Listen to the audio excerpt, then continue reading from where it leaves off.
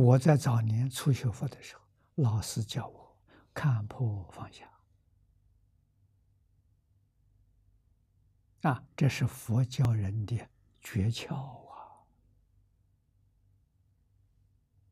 看破帮助你放下，放下帮助你看破。看破不能放下，放下不能看破，这都是凡夫看破放下叫真干，看破放下也叫真干，真干就能提升，不肯真干不能提升，变成什么？变成常识，变成知识。知识不能了生死，不能出三界，这就错了。不能把佛经当作知识来看，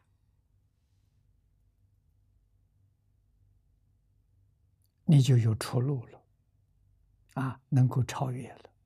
把佛经当作一个知识，就像大学里头开的佛经课程。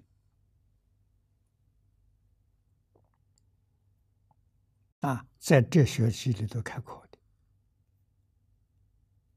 这个不行，这是知识这是佛法变质了，不是真的佛法了。那我们学这些东西，就像学世间法一样，跟世间哲学没什么两样。你能讲得很透彻，你也说得天花乱坠，也可以著作顿生，但是与了生死出三界、断烦恼证菩提毫不相关。这就是古大德常说的，你错用了心了。那说到这个地方，我们体会到学佛真难了。几个人会用心的？会用心的人会开悟，不会用心的人开不了悟。会用心的人是会用真心把妄心放下。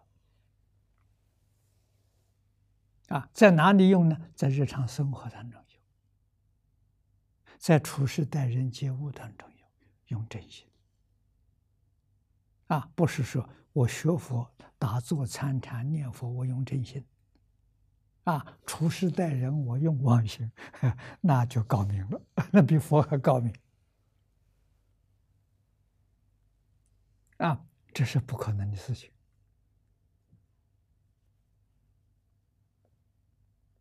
有没有呢？有。什么人呢？诸佛菩萨应化到世间来，他不变随缘。不变是真心，随缘随大家，你怎么样我也跟你怎么样。他还是用真心，不是用妄心。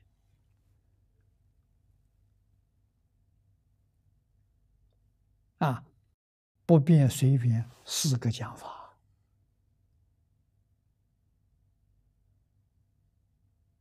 随缘随着变是凡夫，随缘不变是菩萨。随缘当中修不变，不变不随缘是二乘小乘。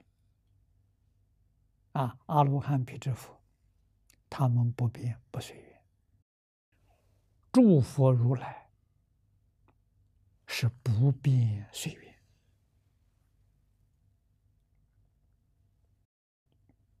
那个才到究竟圆满了。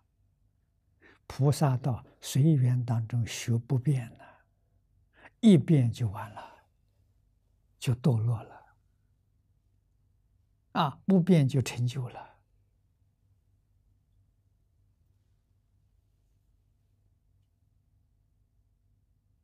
我们再说得明白一点，什么叫不变？我眼见色不起心不动念，就是不变；而闻声不起心不动念，这不变。六根在六尘境界里头不起心不动念，这叫不变。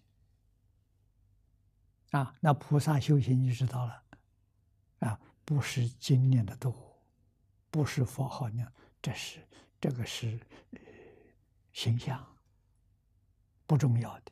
重要在日常生活当中，六根接触六尘境界，你是不是不变？